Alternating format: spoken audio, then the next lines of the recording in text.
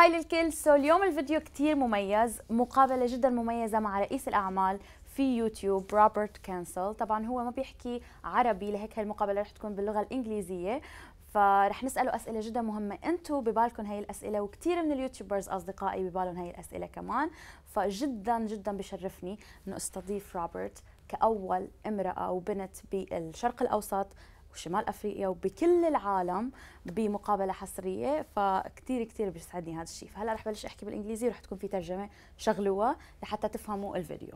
So Robert, I'm so happy and excited to have you here, honestly, and to no more than me. and like being the first female YouTuber to interview ever, like in the world, it's such an honor, honestly. It's a great honor for me. Thank do it you. Right here in Dubai. So you're from LA. I'm from Detroit, and here we are in Dubai, sitting together in the day of the launch of the YouTube space, the first YouTube space ever in the Middle East and North Africa. I'm so happy, so excited. How do you feel?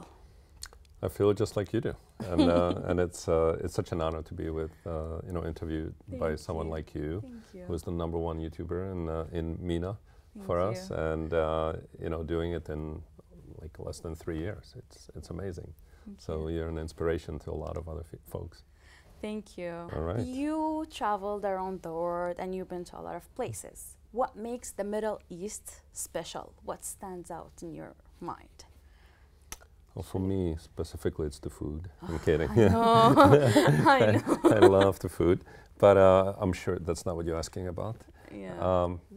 I think the Middle East is incredibly visual, whether it's in photographs or in video. It's a very, like if you come here, you notice the colors, you notice the designs. So I think visualization is like in the culture. So that's one piece. And the second piece is, I think comedy is really big in the Middle East. Really? Yes. Yes, that's There's true. so many comedians that do so well over here. So I think people like to laugh and people like to be entertained here more so than in other places. That's true. I do comedy videos on my channel. You need to subscribe to my channel and watch my videos, Robert. All right. We're friends. Where's my phone? Yeah. So when we sit and we think about YouTube and how far like it comes, I want to know, what's your favorite moments on the platform? Well, for me, they happen actually off platform with the YouTubers, right? Because part of my job is interacting with people like you. Yeah. So my favorite moments are when I'm in different cities around the world, having, whether it's lunches or dinners with a bunch of really accomplished YouTubers, and just hearing from them about the things that they like about YouTube, the things that they think we should improve, and just hearing from them and seeing their stories, seeing their life journeys and their professional journeys. To me, that's my favorite part. Then when I'm watching them on YouTube, I know all the background about them, and it's just so cool to see. And I think one of my favorite moments on YouTube last year was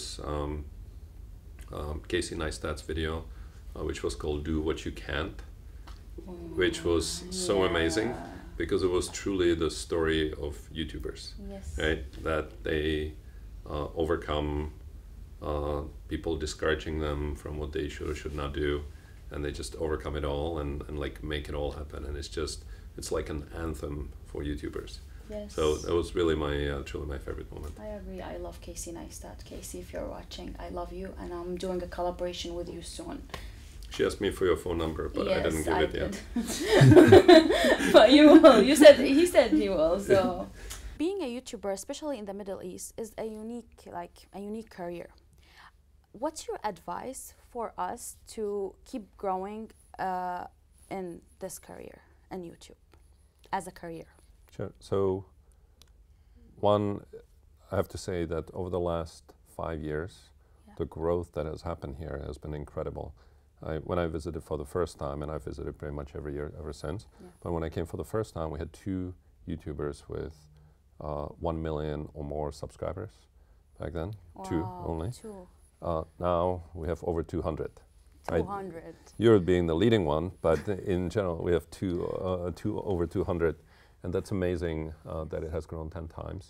And 1 in 4 are women. Yes. which is also amazing. Yes. So there is something in the water here that makes people be really creative, and that a lot of people follow them very quickly.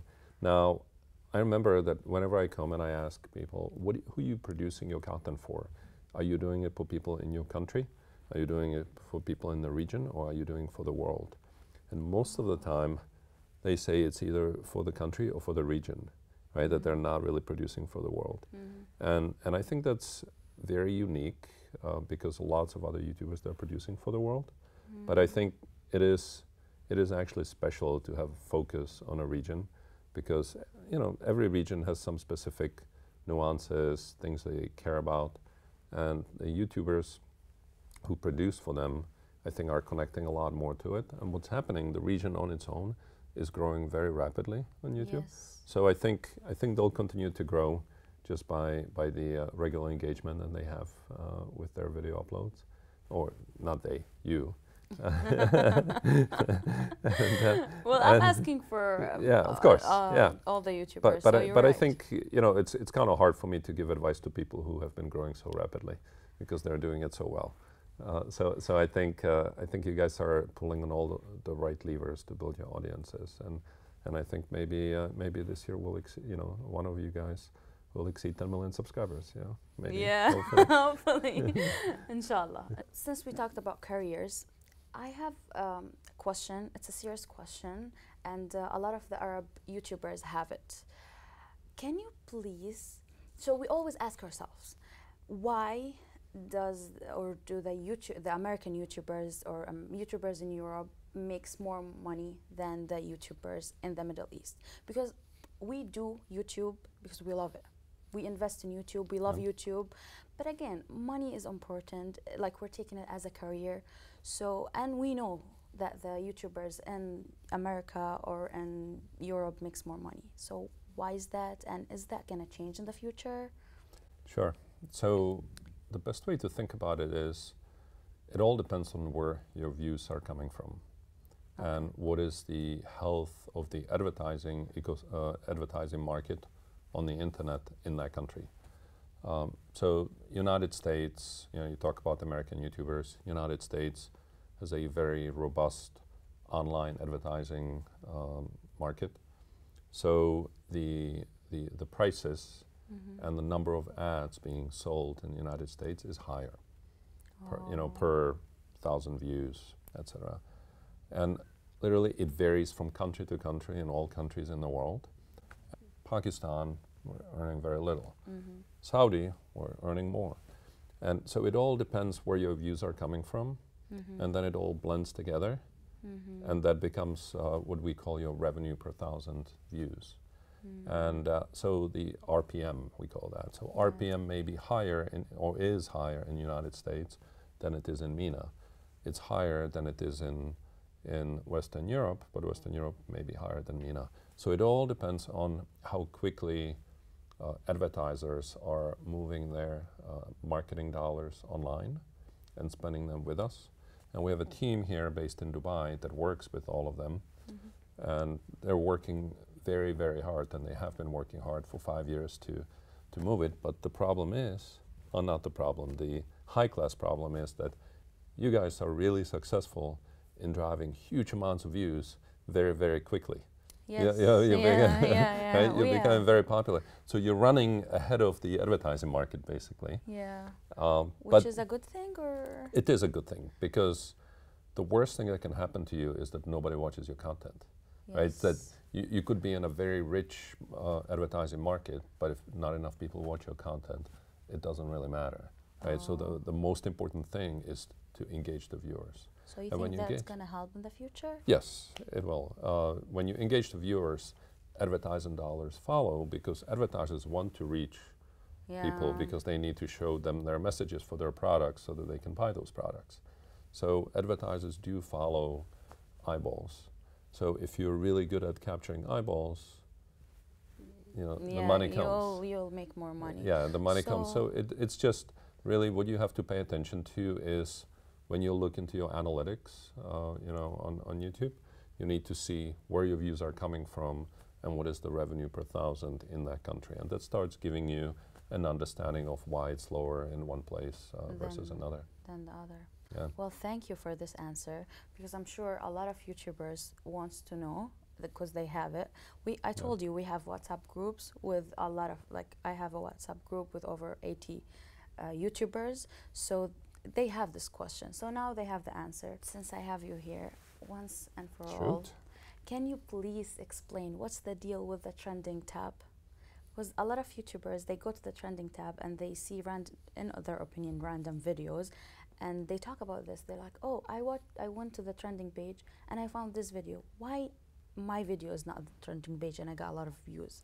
So we get this question a lot, actually. Yes. And the best way to think about it is that the trending tab is really a good way for people who don't know enough about YouTube and who don't use YouTube a lot to get used to YouTube. It's a great onboarding page for people who are just not heavy users of it. So they're typically not the audience of the big top creators on YouTube, because they already have millions of subscribers who are using them a lot, or following them and watching them a lot, very engaged. But the people who are a lot less engaged are the ones who come to the trending tab, and eventually they learn more about it, and then they start consuming more. They don't know what they like and what they don't like. Oh yeah. They're just kind of getting used to it all. So we wanted to have a place where we can show them something that they're familiar with from the outside world, a little bit, and then show them what's rising on YouTube, and increase their consumption in ways that's responsible and also feels good to them, and then eventually they'll find the right YouTubers to follow. So it's not an expression of whether a YouTuber is great or not great. Like it's got nothing to do with that.